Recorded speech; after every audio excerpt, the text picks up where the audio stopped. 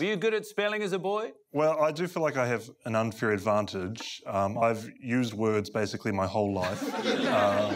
There was a very short period at the start of my life where I thought I'd make a go of it without using any words, but I gave that up to peer pressure.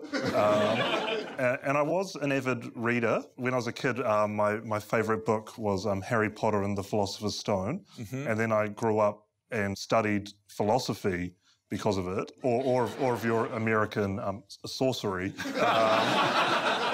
And what have you done with that sorcery degree? I competed on a comedy spelling show.